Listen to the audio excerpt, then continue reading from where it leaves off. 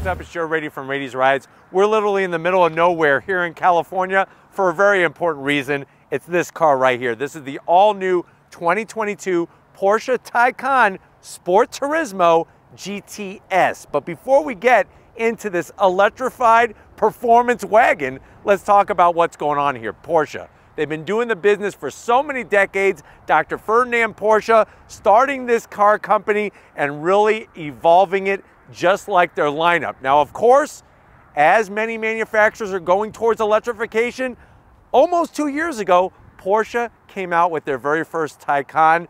It was an electrified sedan, still in production, but you know what? Now there's different variants of it, especially when you want something unique like the Sport Turismo. Sport Turismo is going to bring that flexibility and versatility of a wagon, but still that performance. And if you're wondering, well, Joe, I know about the GT3 and the GT3 RS. What does GTS mean? Well, with GTS being on this Taycan Sport Turismo, what it means, it stands for Gran Turismo Sport. First was used all the way back in 1963 on the Porsche 904. Fast forward to 2010, first appeared on a 911, and the rest is history, as they say, now being added to the full lineup with the introduction of the Taycan GTS. Now, you can get this still as a GTS sedan. We are lucky enough to be here for the debut of the wagon Sport Turismo, but what I want to find out is, there is starting to become lots of choices when you're looking specifically for a performance EV. Is this the one to buy? Is this the best one? Is this the ultimate one, especially with the Sport Turismo wagon shape and now with all the goodies that the GTS brings? So let's go ahead, let's dive into our classic Guards Red Taycan Sport Turismo GTS and find out, is it the one you should be buying, the best one over Tesla, even over their sister Audi brand? Let's find out. Right off the bat, what's great about the GTS, a lot of unique aesthetic features. All starts at the front of the business. You're gonna get this headlight design, which looks similar to the other Taycans, but what's great is it's all blacked out on the interior, but that's just the start. You kind of drop down on the corner here. You have these corner vents that are functional and larger than your standard Taycan to channel that air down the side of the vehicle, hence the name side air curtain. They even kind of brought some concave shape to the whole front of the nose, and as we come across the front, you'll notice that Euro plate. This is a German spec pre-production model, but Porsche wanted to make sure that you guys at home here on Raiti's Rides was able to see it first, so we're okay with that, especially the Guards Red. Now, one of my favorite parts of any Taycan is this lower portion with the massive splitter, flat black, that's gonna stop air from going underneath our Taycan to create lift. What it's gonna do is it stops that air and it's gonna give us downforce, like the way they brought all that racing heritage into this EV. Now, as you come across that front, you get up onto the hood, traditional, clean, German body style. You do have, of course, that badge that represents so much about Porsche, including its home, Stuttgart, Germany, still the birthplace of Porsche. Coming around the bend, get ready for wheels and tires. Now, for a long time, cars like Tesla, you know, different EVs, the wheels were very boring, very bland. Check out what we have. These are the optional 21-inch RS Spider wheels. Forged wheels means that it's a lighter wheel, stronger wheel, and I love the satin black finish. You have those massive banana yellow calipers. That signifies we have the carbon ceramic brake package. It's an optional package. You are gonna clamp down those rotors and make some banana splits very quickly. Over 16 inches in diameter. This is Formula One technology on a street-going car. You compare this to Tesla, this is what Porsche is bringing to the EVs. We got full adaptive dampers, all four corners, and air suspension to where you can lower and raise your Taycan GTS. Even the way they did the smoked out clear signals on the side with the LED lighting. Really shows that attention to detail, and of course, you are getting full regen braking. Now, if you're comparing this to a turbo or a Turbo S Taycan, you do get dual motors, one motor up front, one motor at the rear. The great news is it actually takes the motor from the Taycan Turbo and uses it at the tail end of the business, but we'll get to that in a second. Coming down the side, you got, of course, your charge port door with a very stylish addition added to it. GTS is going to give you specific, these lower sills with the GTS badging. Even the way that they did the flush door handles shows that dedication to aerodynamic efficiency. Color matched on the mirror caps. Love the silhouette of this car. This makes a wagon so sexy from front to back. The rear quarter window looks like a 911. This greenhouse here looks like a 911. Nice flared fender. And when we look at the tail end of the business here, check out the 305. 305 on the rear width. You're still getting a 4-piston banana yellow caliper out there. And then coming around the back, this is where it just continues. You get a GTS specific low roof spoiler. We're gonna have to zonk the wiper. That needs to be tucked underneath, especially to keep this aerodynamic efficiency. Keeping with the blackout design, you do get the Taycan GTS badging all in black. Love the way they do the circuitry board underneath that lights up at night. Of course, all LED lighting. And then dropping it like it's hot, I want to show you this rear diffuser, especially on the corner. Look how far it comes down. This is specific to the GTS. Flat black with a little bit of gloss black, dual motor setup to get that all-wheel drive acceleration. But let's go ahead, let's talk about performance numbers of this GTS. All right, guys, we're inside this 2022 Porsche Taycan Sport Turismo GTS. I almost have to think about it for a second. I like to just call it the Taycan GTS. But anyways, I know you're saying to yourself, well, Joe, how much is this one? Well, before I give you the price, this portion of the review is going to be a little quicker. If you want more of the details, we do have it in the first walk around review that we did. I will leave that one at the end of this video if you want to see more detailed information. But here's the pricing. MSRP for the Sport Turismo GTS starts at $133,000. This one is optioned up to around $180,000. But before we say those famous words, let's talk about performance. Dual motor setup. On overboost, you're looking at 590 horsepower. 590 horsepower, same amount of torque as a Taycan Turbo. So that's 626 pound-feet of torque, 0 to 60 in about 3.5 seconds. Quarter mile is going to blaze by at 11.2 seconds and a top speed of 155 miles an hour. If you're wondering, well, Joe, what about weight? You're looking at a little over 5,000 pounds, but now it's that time to the door panels. Let's see what we're getting. You go GTS, you're getting carbon fiber, you're getting leather, you're getting that red contrast stitching, looking really good. I love the way they work the trim into the door handle, 3 memory seat settings, and a sexy armrest, just not the softest. Door pocket, good size. You're going to be able to get 2 German-sized Bavarian pretzels in there and a couple containers of some German mustard, that spicy mustard, to swallow it all down. You got your Bose sound system, and then going from the door panel to the dash, the leather, the red stitching, the Race-Tex material, not only on the dash, but also the door panel. This is that microfiber suede material. Information, technology, check it out.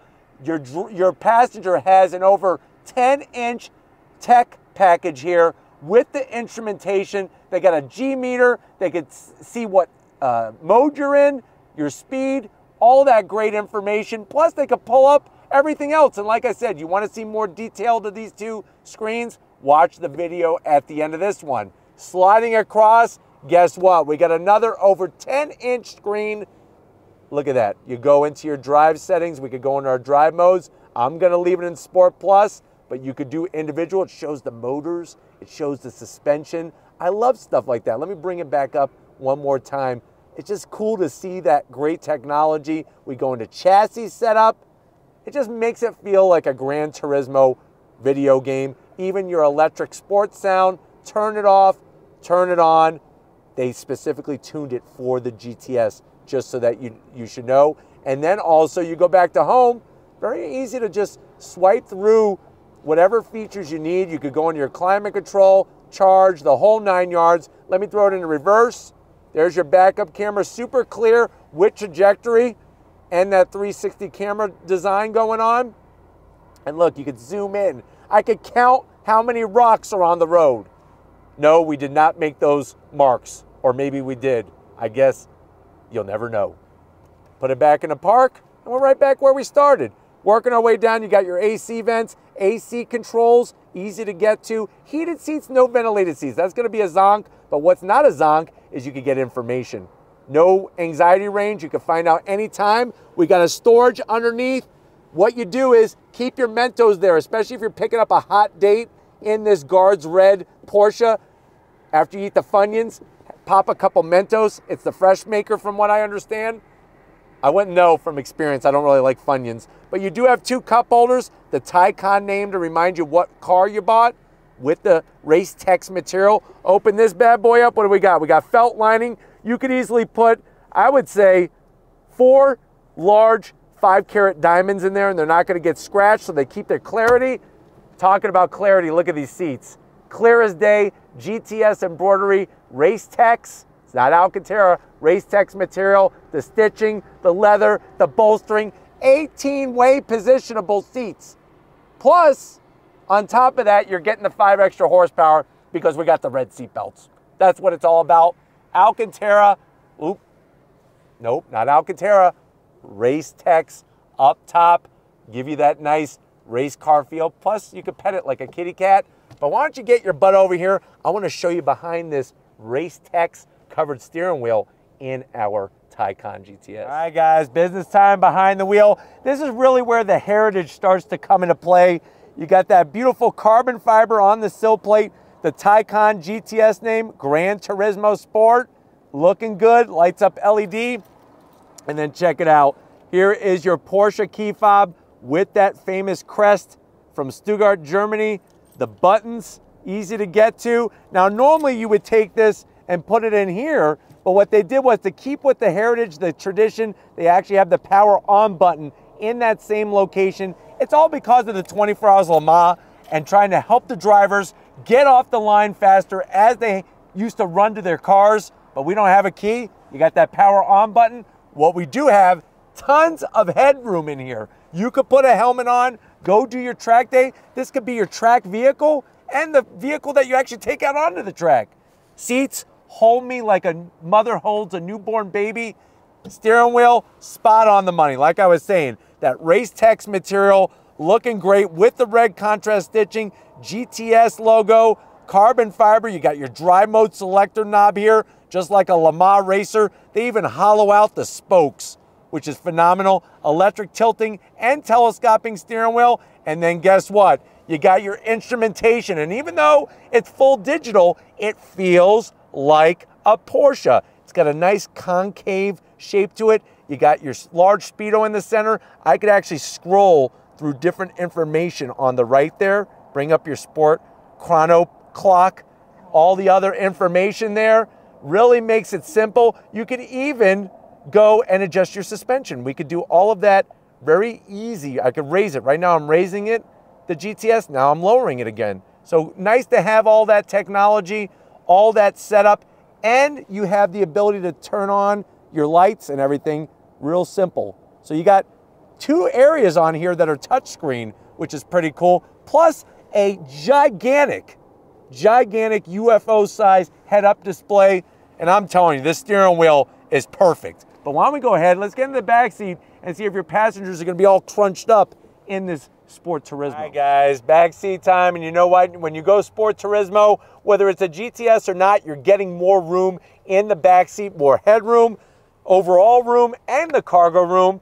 But the great news is one-piece race backs look so phenomenal back here. And I don't care that there's no pockets. You're not bringing any junk into my Porsche of any kind. You got your rear AC vents and the same digital controls as up front for the backseat passengers. You do have your little tray for some of those small Planters pretzels. Put those in the back, the kind that they give you on the airplane, because this thing flies like an airplane. But I got plenty of leg room. I feel really good. Of course, you're gonna have an armrest, but the bad news is not enough arm room area. So I'm gonna have to zonk that. But you know what? They did the rear seats just as sexy as the front seats. And of course, you get your extra 5 horsepower per red seat belt. The only person that misses out is the person sitting in the middle. But oh well, let's go ahead. Let's check out the cargo area and see how this comes out on top of the Tesla. All right, guys, time to show that separator, that differentiator of this vehicle. When you hit the button, nice electric assist, and this is what makes it even more usable than the sedan. You are gonna have over 40 cubic feet of space. Love the way the cargo floor is nice and low. You got nooks on both sides for all the road snacks, and you got a 12-volt on the passenger side. But this really, like I said, if you're looking at Tesla, there's nothing like this in their lineup. But you know what? You've been waiting for it. I've been waiting to show you. If you're ready, I'm ready. Let's get electrified and go on throttle in our 2022 Taycan Sport Turismo GTS.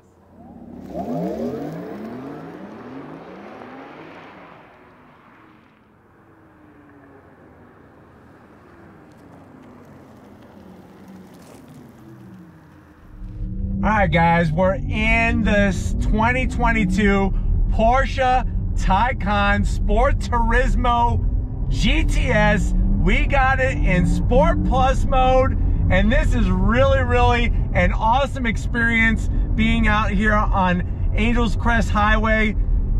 This really showcases what Porsche is doing in the performance EV segment and why they are separating themselves from the competition. I do have that Sport Tune noise turned on, and it really does give it a unique sound, but we got to go on throttle. Coming to a dead stop. Are you ready? I'm ready. On throttle, yeah. Woo! Oh my God. You could really feel that 2-speed transmission kick in to the second gear. Holds a line so nicely. Look at this. Here we go. Here we go.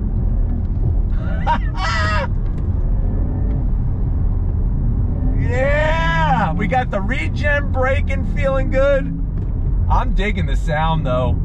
Even though it's artificial, it's a great way. This is how we gotta separate the different EVs, not only within Porsche, but also from the other brands. If each of them develop these different sounds, and like I said, this was done using the electric motors from the Taycan in a studio to really perfect the sound, and to have the speakers out back as that pedestrian safety, and to have the sound being pumped in here really gives you a unique situation. And then guess what? If you don't want it on, you can turn it off.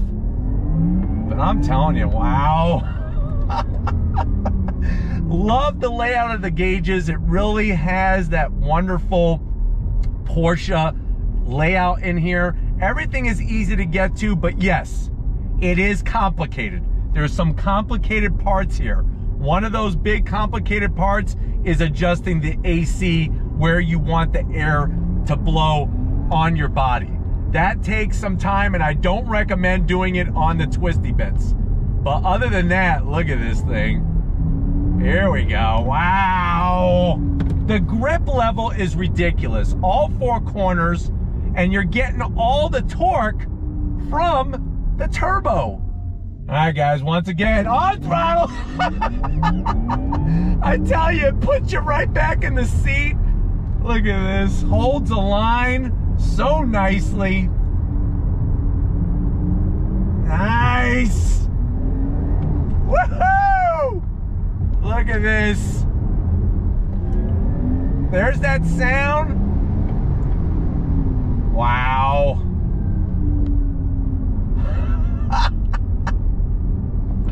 Really great setup in here. All right, guys, once again, looking out for traffic. If you're ready, I'm ready. On throttle. Love it. This makes EVs fun. This is an EV that I would own because it drives like a Porsche. I see the two peak fenders. It feels really, really planted. The steering wheel is spot on the money. Whoever is the genius doing the engineering with the steering rack, unbelievable, the feedback. And this is no light vehicle. We're talking about 5,000 pounds, but because the battery is so low in the chassis, it helps lower that center of gravity. The regen braking, look at this. Nice. Here we go. Here we go. Woohoo! This is awesome. It's no substitute for a 911 GT3. I'm going 911 GT3, but it's nice to see a brand like Porsche with so much history doing the business in the EV segment of the market and making it a true enthusiast car. And I don't care what a plaid Tesla does 0 to 60 in or whatever. I really, really dig the setup on this Taycan, and the great news is it gives you the power so long into the charge, which is wonderful as well. But just driving around so smooth. These seats hold you in nicely without being too aggressive. Visibility out the front is awesome. Out the back, it's a little tight because of that center headrest, but look at this. Great. Feels good. And you got a head-up display the size of a freaking Whammo Frisbee. Unbelievable. Yes. What did you say?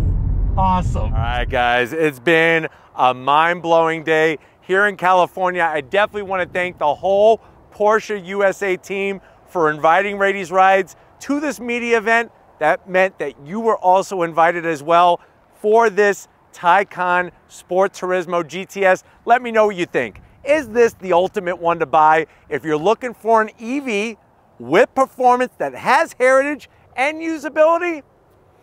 I don't know. I think many of you know which way I would be going if I wanted an EV, but put that in the comment section. If you're new to the channel and you're on your way out, hit that subscribe button. I promise you it's worthwhile. Come back for more.